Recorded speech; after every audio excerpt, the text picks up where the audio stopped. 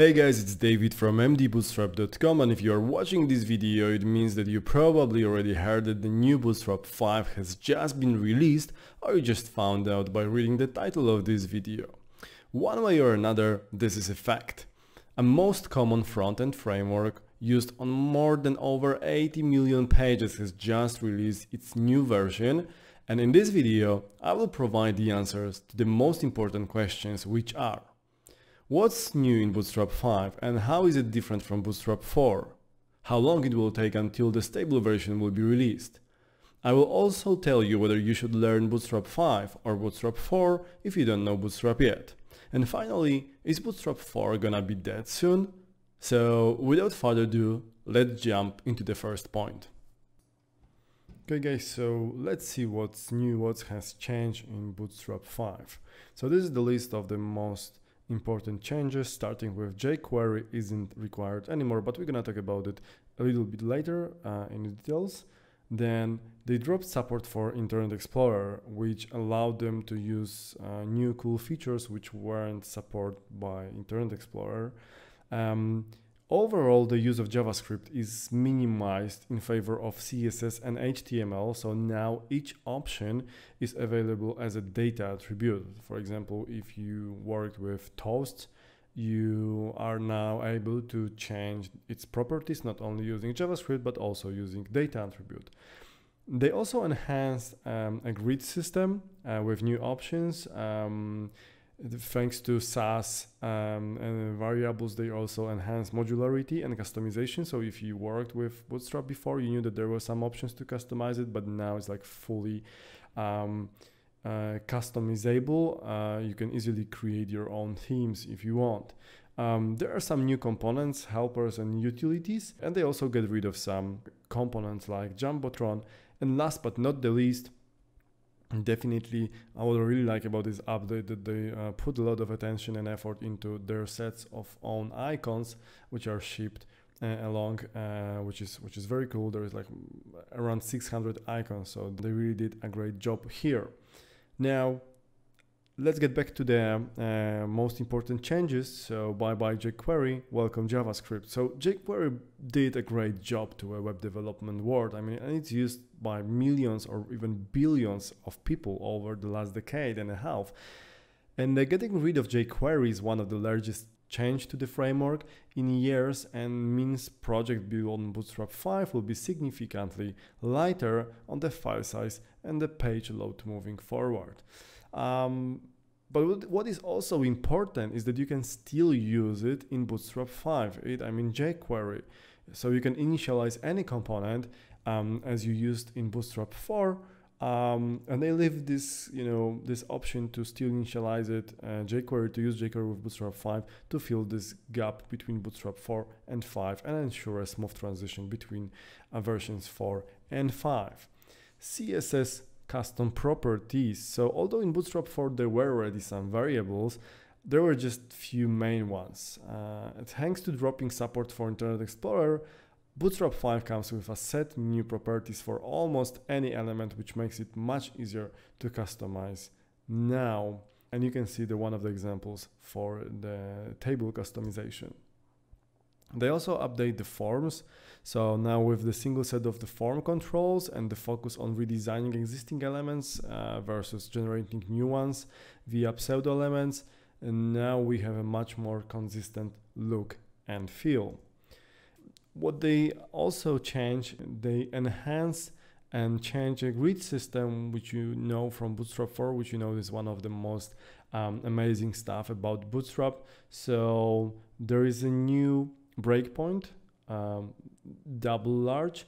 They also changed the gutter classes, so now you can easily use them like this here, like G star. So you can customize gutters using horizontal, vertical adjustment, and there are a few more minor changes to that. So to summarize what's new in Bootstrap 5, so as far as components are concerned, there are no major changes. So we're gonna find them pretty much the same components which we had, but they were all refreshed, rebuilt with the fresh syntax. And what has changed is implementation of these components. So new Bootstrap is now much better organized, and it's modular, it's easily customizable, which is definitely a good step forward, and it's making life of developers who wanted to adjust the library as well as people who wanted to learn it. It will make their lives much easier. Now, how long till stable version? So if we look at the historical data, the first alpha version of Bootstrap 4 was released on August 2015. Then it took them 2 years to release beta in August 2017. And then the final stable version was released at the beginning of 2018. But this time it might be very different. Bootstrap team suggests that they will release next alpha release in 3 to 4 weeks. And after a few iterations like that, every couple of weeks, we should see a beta version, and the final release should come by the end of the year, especially that after our test, alpha seems to be already very stable. If you ask yourself whether you should already start learning Bootstrap 4 or Bootstrap 5, well, the answer is it doesn't matter that much, because luckily the syntax doesn't change that much and the core functionalities are pretty much the same. Obviously, there are some things which are gonna be different, but if you know already Bootstrap 4, you will easily learn Bootstrap 5 very quickly, and other way around. So if you start with Bootstrap 5 and it will take longer than expected to get the stable release, you should be able to easily jump back to Bootstrap 4. So if you don't have any legacy in your project and you are starting something new, well, I strongly encourage you to start with Bootstrap 5 and see how it works, because it has a lot more new features, which makes using it much more comfortable for you. And we prepared a video for you, so you can find 1.5 crash course on Bootstrap 5 already in the description down below. So just give it a try, see how do you like it, and if you like, and if you have to build some stable version of the page, you can still use Bootstrap 4, which is already there for a few years. It's tested and it's doing its job. And finally, does it mean that Bootstrap 4 is gonna be dead?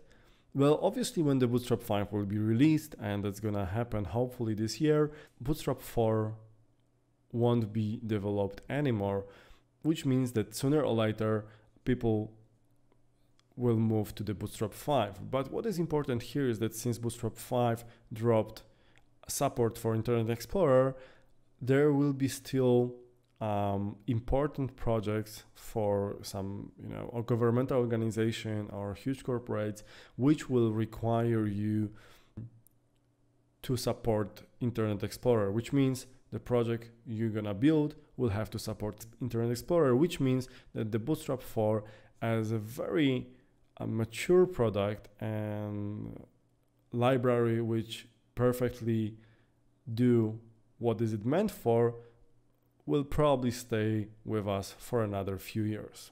Okay guys, so thank you for watching. I hope that now you have a better understanding on what has changed in Bootstrap 5 and when to expect a stable release of this version. And in the meantime, I strongly encourage you to check our Bootstrap 5 crash course, where in 1.5 hours you're gonna learn all important stuff on Bootstrap 5. So how to use grid, how to use utilities, how to use components, all required knowledge in essence within just 1.5 crash course, totally for you. So just check description down below and see you soon.